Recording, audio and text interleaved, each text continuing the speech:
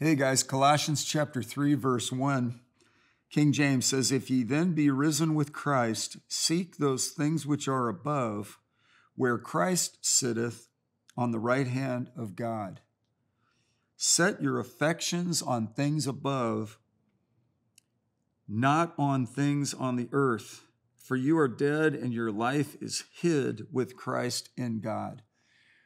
Man, what a noble, amazing phrasing from the Word of God. We're anticipating Easter and the acknowledgement and the celebration of Jesus' death, burial, and resurrection. He identified with us in our sin, so we can identify with him in his right standing with God.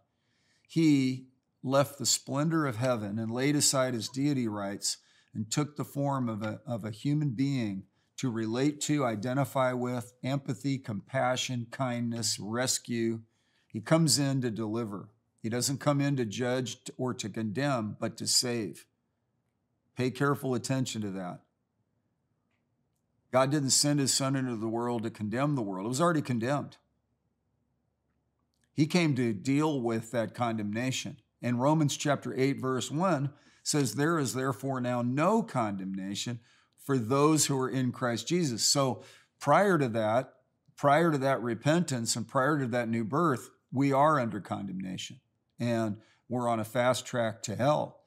And that's why Jesus came in that moment, in the proper time. He died for the ungodly. He didn't die for an elite few. He didn't die for those that were righteous. He desires no one to perish, but all to come to eternal life. This is compelling. And I mean, it's essential that we repent, change our minds, change our way of thinking, surrender to him, and open our hearts to him.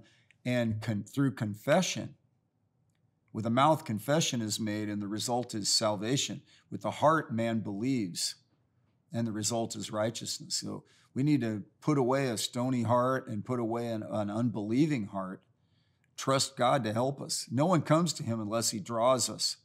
But in case there is that drawing on your life right now, or since there has been, that we just keep following through as believers. We just, in our human condition, we struggle. We wrestle not against flesh and blood, but against spiritual forces, which we, by the way, have victory over. And we need to be renewed in the spirit of our minds. And here it says, if then you were partakers of Christ's resurrection, and were you not raised to life with Christ? The answer is yes. I was reading in Romans, the 6th chapter, and this is probably one of my favorite verses, because it's just so concise regarding the work Jesus does. It says in chapter 6, verse 1, "What shall we say then? Are we to continue in sin that grace may increase?" Because earlier in chapter 5, it says, "Where sin abounds, grace does much more abound."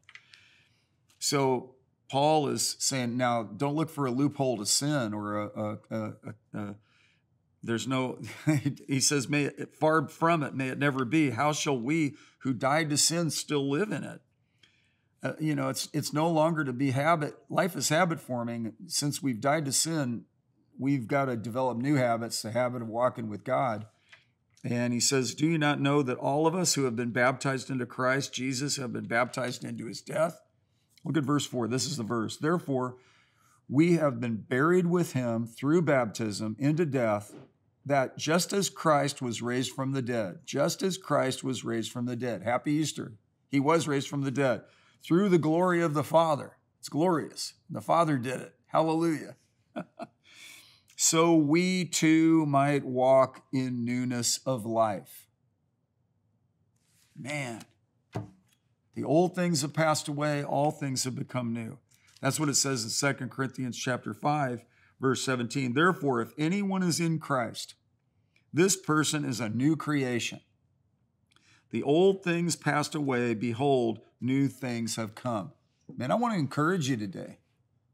This is not make-believe. This actually happened. 2,000 years ago, The Bible says at the proper time, Christ died for the ungodly. So getting back to what Paul told the Colossians, since then you've been raised with Christ. Don't stop there.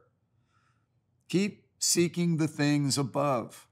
I mean, the pull to the natural things of this world are electromagnetically strong. That's why we've got to submit to the Lord and trust him and his resurrection power to lift us up. Pull us up out of the miry clay, out of our own imaginations, out of our own vain pursuits, and really endeavor to live for God. Everything else is